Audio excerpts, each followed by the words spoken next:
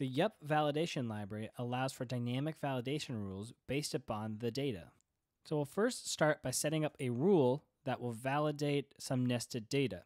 We can say a yup.object.shape, and now we can define a shape schema. We'll give an optional object and say this is a yup.object.shape as well.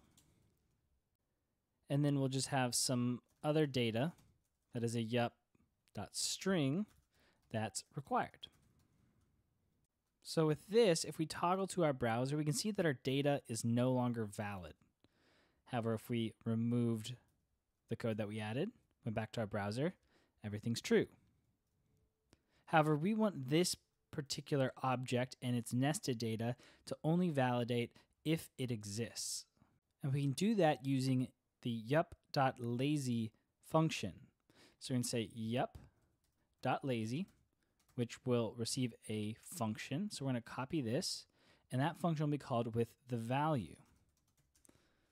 And now we can determine, based upon the value, whether or not we need to dynamically change the validation rules.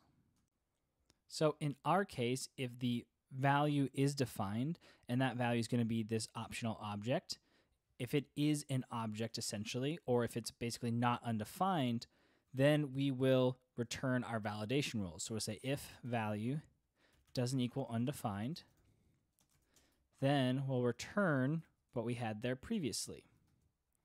However, because we always need to return some sort of validation schema, we're going to return a not required mixed. So we're going to say return yup.mixed, which mixed is what all of the base validation extends from, so string, etc. And then we'll return not required.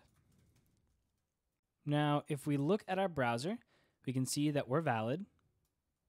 And that's because we're trying to validate our state, which is empty. Now, if we were to add some sort of button press that will add the optional data, so we say on click, we'll do a this.setState, and inside of there, we're going to add our optional object, and we're just going to pass in an object. So when we click on this, that optional object will go from undefined to an object that we will then have this re-triggered, and we'll see when we press on this that it changes to false. And that's because this then runs again right here. Re-render happens. We validate it. It sees that the value is no longer undefined, and we now have our dynamic rules that expects this shape with other data and a string to be required. And just to validate that that is working, if we passed in other data with a string of tests and we press add optional, it stays true because the data is still valid that we're attempting to validate that we set here.